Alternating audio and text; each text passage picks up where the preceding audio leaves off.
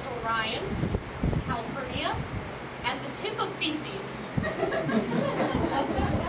We used to lie out on this very lawn and study the constellations for hours. Do you remember that, Joshua? That was back when you called it the sky rather than the heavens. Back when you could look up at one thing without looking down at another. Is it just me, or does that seem like 1,000 years ago? I remember this one day, and we were young then.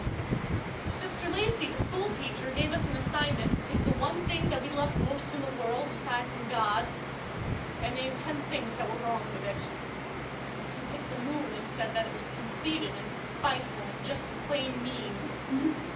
I wanted to prove you wrong, so one afternoon, it was hot.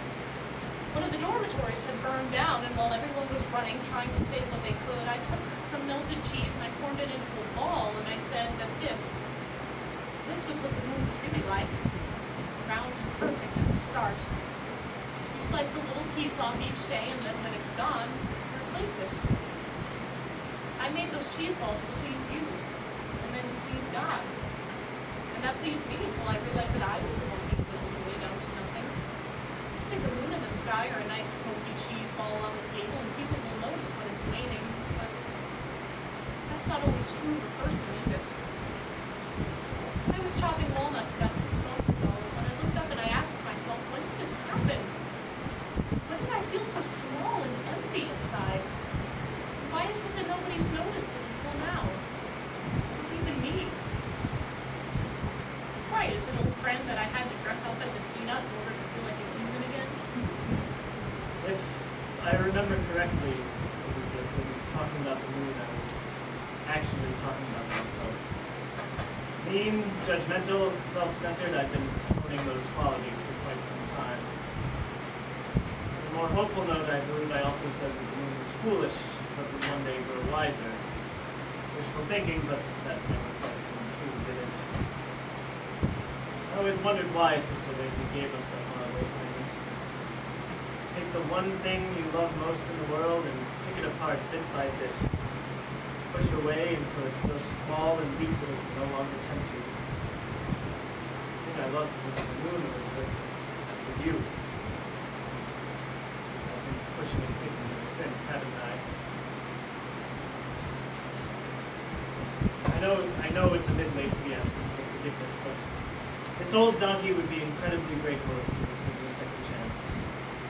Cheese balls are not who need you, Elizabeth, and if there's anything that I can do,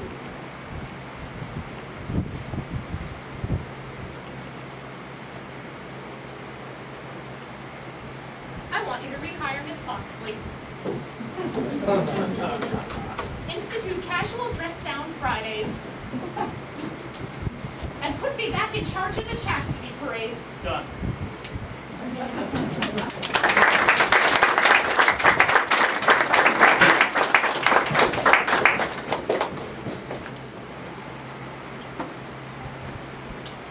Roll it on to a soft flour tortilla, and here's your breakfast burrito.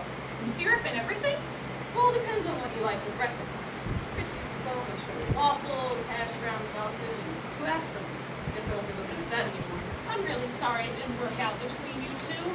Well, it was good for a while, but when Chris started messing with my dogs, I said, that's it. Because nobody messes with my dogs, you know what I mean? I have a llama, but I don't really know anything about dogs. I showed you the pictures, didn't I, Sister Elizabeth? Oh yes, they're beautiful. And please, call me Liz. Okay, Liz. Let's see. So that's 40 boxes of the traditional and 38 of the smoky.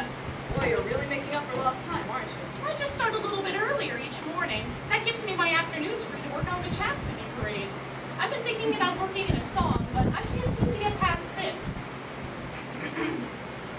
La la la la la la la. Well, that's a start, Liz. Next, I guess you'll have to find some words around with law and then work in some kind of rhythm. That's what the professionals do. Huh. Well, that's good to know. Thanks for the tip. All right, then. See you tomorrow. Hey, Liz. It's good to have you. It's good to be back. It's good to be back. La la la la la la la la la